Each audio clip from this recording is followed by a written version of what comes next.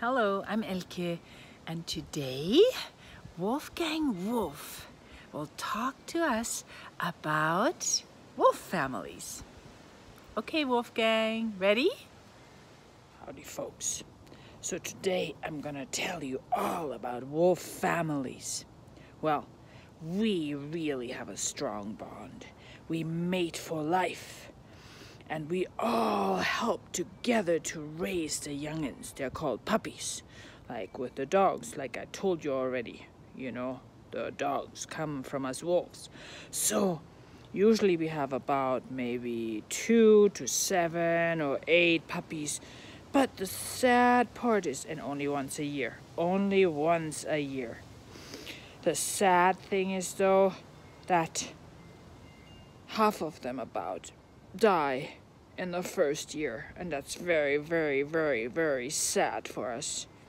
And then we howl and we are really sad, and we mope around and we don't eat and we don't hunt for a while. But then we have to do it again to stay alive.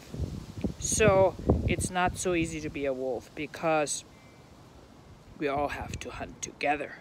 It's rare that one of us can take down one elk by themselves. So we all have to be a real team and do teamwork. That's very important. And I hope you humans know that too. That teamwork is really, really, really important. And that when we work together, that's when we can be successful.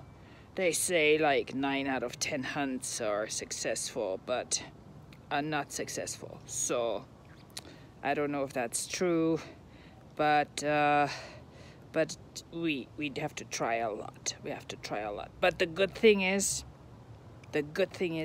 we are always in a family unit, and we stay together, and we hunt together, and we do everything together, and we teach our young ones. Yeah, they don't know how to hunt, or they don't even know how to howl. We have to teach them how to howl too.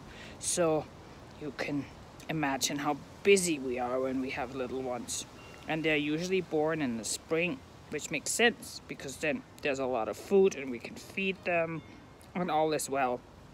So anyways, that's it in terms of family.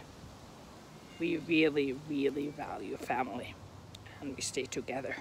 And the myth of the lone wolf, that's just a myth. That's just a wolf looking for a mate. Thank you so much, dear Wolfgang. That was great. See you tomorrow.